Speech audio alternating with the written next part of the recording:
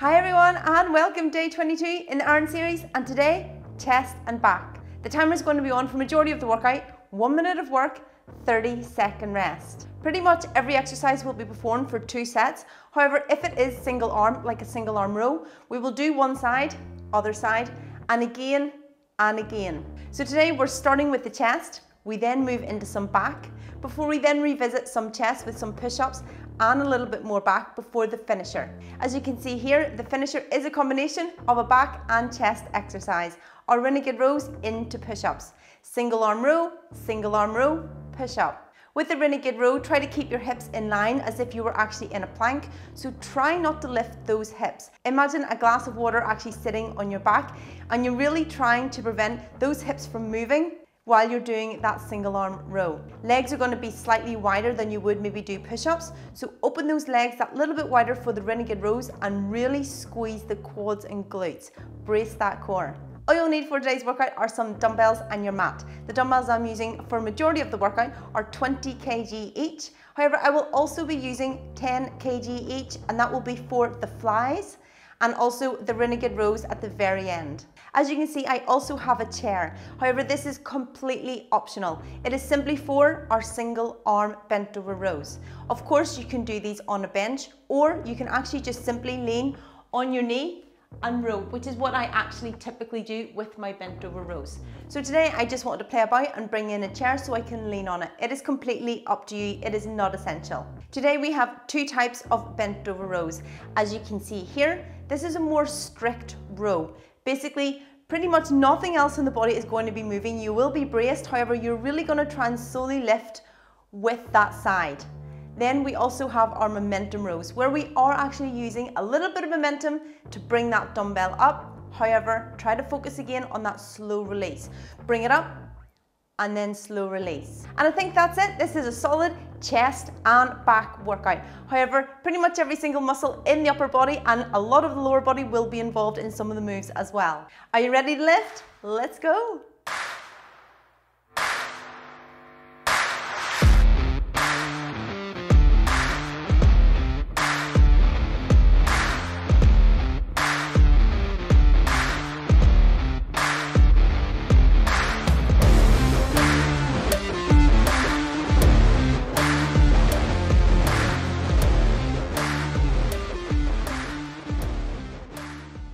Three, two, one.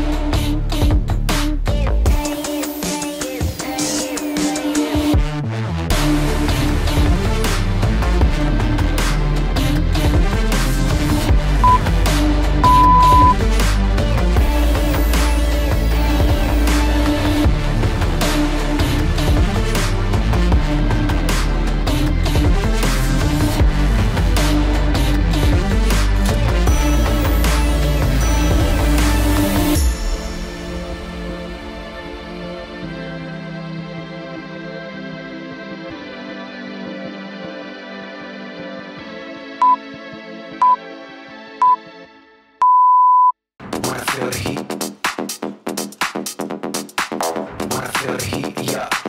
Wanna feel the heat. Wanna feel the heat.